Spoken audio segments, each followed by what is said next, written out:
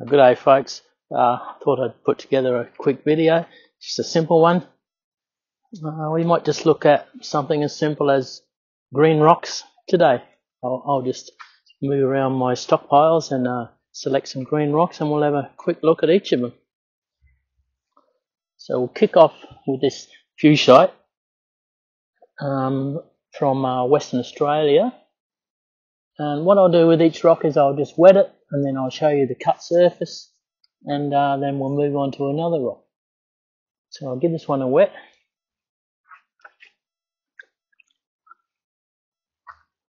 Yeah, it's a nice rock. It has some adventurescence. I don't know if that's the right word, adventurescence in it, where that reflects in the light. And the cut slabs are very nice. Got a bit of a pattern in them there. It's about a medium hardness when you're cutting it, and it's easy to shape and polish. That's fuchsite from Western Australia. Right, next one I selected is this chrysocolla that's in a matrix. I don't know what sort of matrix it's in, but I'll give that a wet and we'll have a look at it.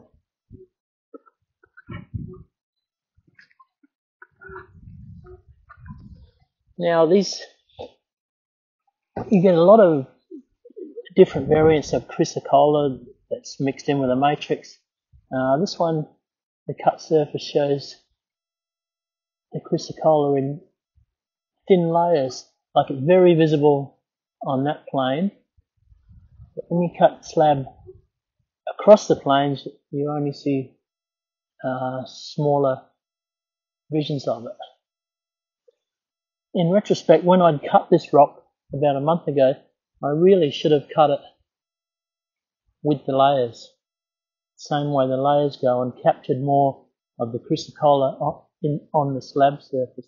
So that's chrysocolla and matrix. We'll probably end up having another look at a different variant of this, because I've got quite a few variants of this in the yard. As I was walking away with the chrysocolla, I noticed on this cut surface there's a lot of manganese and dots of quartz in it as well. And I forgot to say, it's from Western Australia also. Now this next rock's a bit of a ringing. Although it's got green in it, it's also got a lot of red and dark green. This is Unakite, and this particular variant is from northwest Queensland in Australia. It's about when you're cutting it's about a medium hardness. Great pattern on there. It's got a blotchy red and dark green and some white quartz areas in it. Nice lapidary rock, easy to shape and polish. Unakite. Now see if you know what this one is. It's half white, and I'm going to say half green. We'll give it a wet.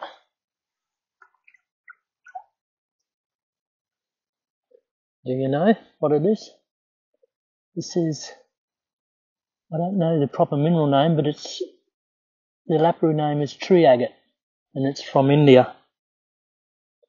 It's soft to medium to cut, and easy to work, easy to polish, and all around a nice lapidary material. It's tree agate from India. Now our next rock on the list is this rhyolite. Now I suppose the proper name is rhyolite with spherulites. The camera picks that up. See the spherical inclusions in there? They're called spherulites. This is from Mount Hay in Queensland, Australia. I'll give it a wet.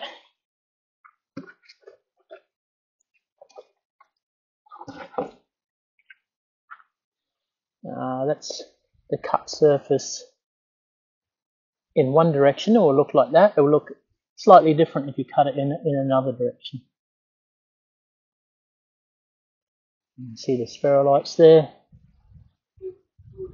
And there, yeah, rhyolite with spherulites. Also has a nickname of rainforest jasper, and really nice lapidary material, about a medium hardness to cut, medium to hard, and makes great cut and polished projects.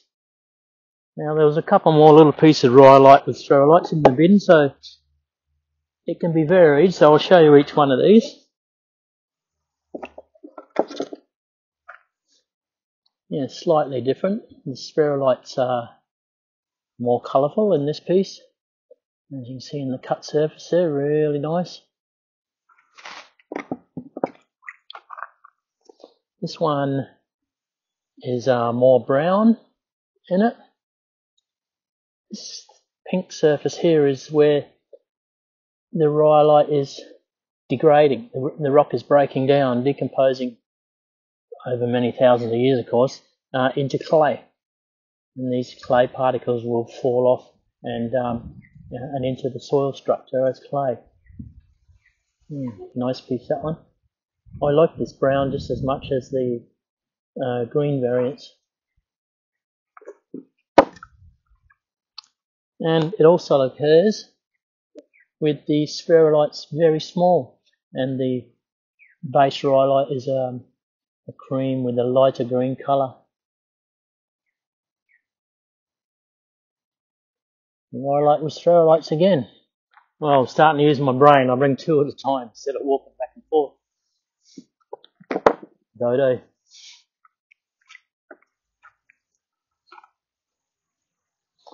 Now this is nice, but very fragile. It's I think they call it, it's an opalite, which is a silica variant. I think the miner calls it opalite with serpentine. I should have looked at the tag while I was over there. And the cut surface is pretty spectacular. It's slightly see-through, translucent, but very fragile and can fracture along these cracks. Good for cutting a slab and just polishing the slab, but as for small projects, you've really got to pick the area that you shape your small projects from. Moving on. This next one, it's medium to hard to cut. It's a serpentinite, or some people just say serpentine, from South Africa.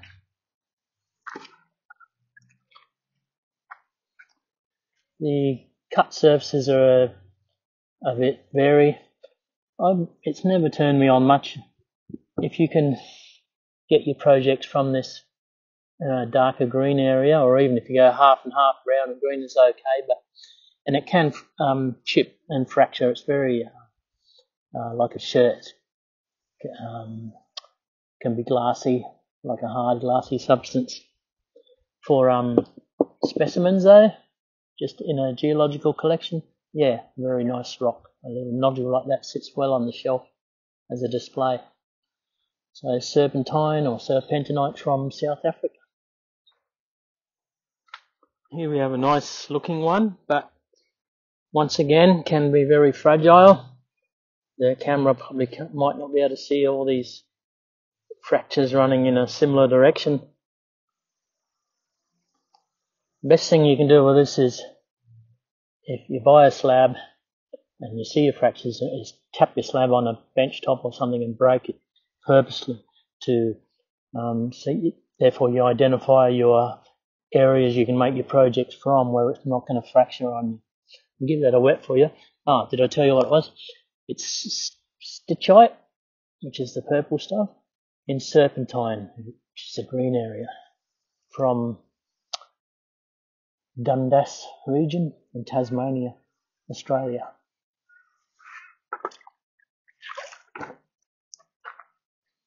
Yeah, if you can get a nice slab with no fractures in it, certainly is a nice stuff. It's soft to medium when you're cutting it, and shaping and polishes fairly easy. Polishes to a nice polish, surprisingly nice for a softer material. Stitchite in serpentine, from Tasmania, Australia. Now this one is the miner has a trade name or commercial name of, I forgot. I'm going to have a look. I always forget the commercial names. I know what it is. It's opalite with serpentine in the layers mixed together. The commercial name the miner calls it is opalized serpentine. Give that a wet.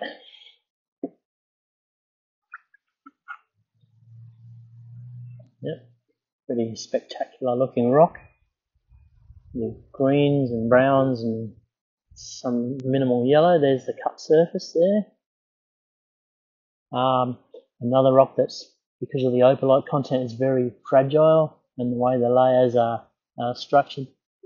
But if you do get a nice area, really nice cavitons and pendants.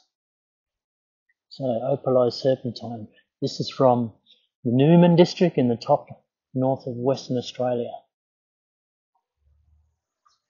Well, I thought I might have a few green rocks here, but I have about, I don't know how much rock I have here, maybe 5 metric ton. But I've only gone through the first couple 100 kilos and I've shown you all them rocks already, so I think what we'll do is look at 2 or 3 more and then we'll have to make a part 2 of this video. So our next rock here is, it's a chalcedony variant, I've been told, but the name I know it by is Praise, starting with a P, PR, Praise. It's from Western Australia. It's a popular lapidary material. It's medium, slightly hard to cut. I'll give that a wet.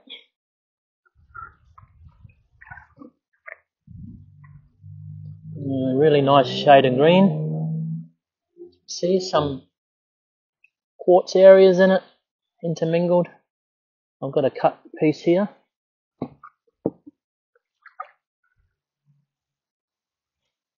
It shows the cut surface. This can be variable depending on what batch of praise you get. I'll just hold them two together. It's slightly varied, this one from the other. So praise from Western Australia. Right, folks, our next 2 rocks. First one is a serpentine with a mineral infill in it.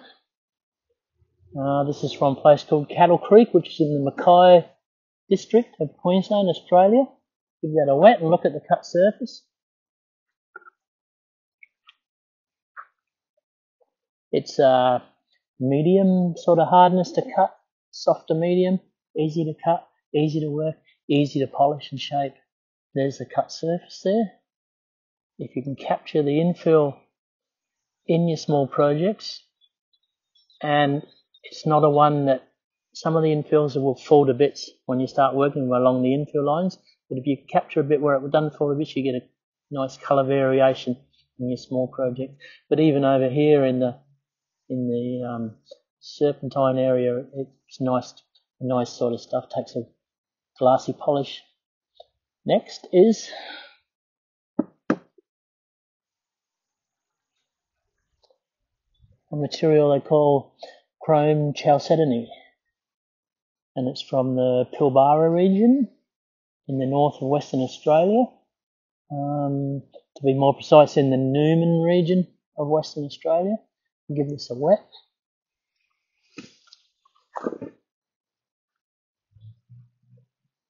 It's you can see through this material, so it makes really nice projects, cavitons, pendants. Attractive material. A lot of this other matrix is mixed in with it, but if you get a good slab of it, it's well worth. And sometimes you can see the brown in it, in the green as well. But well worth having a go at. Chrome chalcedony from Western Australia. Alright, I think we'll do one more, and then in the future We'll do another green rocks video.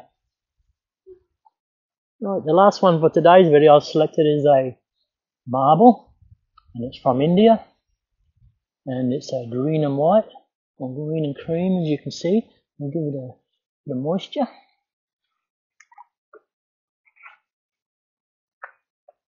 It's you can see the typical marble sort of structure there where my finger is, and then a what might be a serpentine is interlaced with the marble, giving it a nice colour.